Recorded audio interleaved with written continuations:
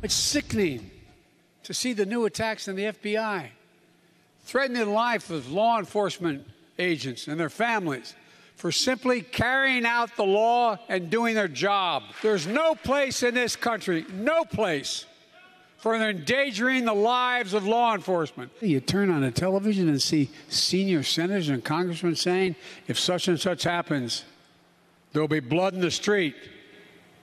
Where the hell are we? But as I stand here tonight, equality and democracy are under assault. We do ourselves no favor to pretend otherwise. Donald Trump and the MAGA Republicans represent an extremism that threatens the very foundations of our republic. President Biden has been pulling no punches these last few weeks, and he certainly didn't last night. With Independence Hall as his backdrop, Biden warned about the threat to democracy posed by Trump and his MAGA movement just hours after the former president suggested he would pardon January 6 rioters if given the chance. Back with us tonight, author and presidential historian Michael Beschloss. His latest work is Presidents of War. Michael, great to see you as one of the historians who warned President Biden about a teetering democracy. How did he do last night? I think he did great. And by the way, I should mention we historians were not asked to give political advice. This was a month ago. We were asked to come and talk to the president about democracy, which 4 or 5 of us did for about 2 hours. And what President Biden, I think, did last night is it's one of the highest callings that a president can follow. And that is to warn Americans when their democracy is in danger. That's what Abraham Lincoln did in 1860 on the eve of the Civil War. That's what Franklin Roosevelt did in the 1930s when there were fascists like Father Charles Coughlin, the radio priest who was preaching the need for a Christian republic. He was saying that there should be boycotts of Jewish businesses, that you didn't need elections. Roosevelt was saying fascism is a bad thing. Sometimes people don't like to hear what a president says, but President Biden has seen everything that we've seen in the last couple of years, all of the warning signs that have led our NBC poll to say that the biggest issue facing voters is threats to democracy.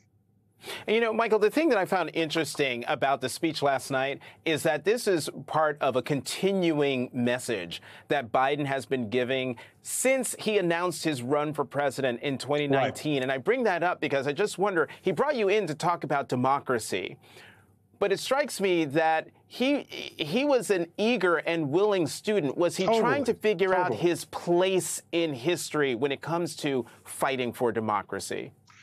I think not as self-consciously as that. I think, you know, if there, and I don't know how he used this meeting, but I can tell you what the meeting was very bleak in saying that democracy is as much in danger at this moment as it was in 1860 and 1940. I certainly believe that fervently. Mm-hmm.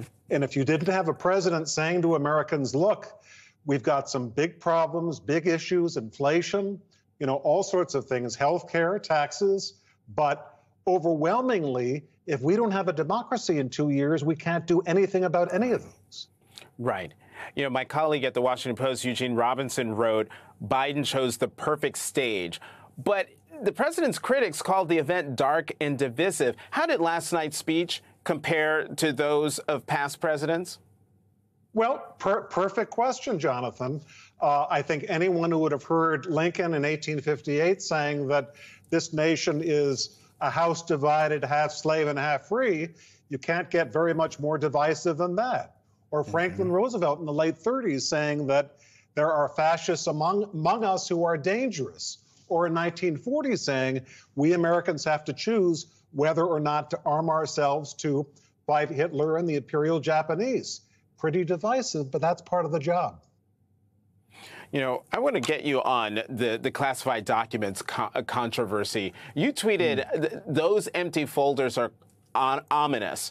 What else has you worried right now? Well, the first thing that has me worried is, you know, just as you're saying, Jonathan, those empty folders.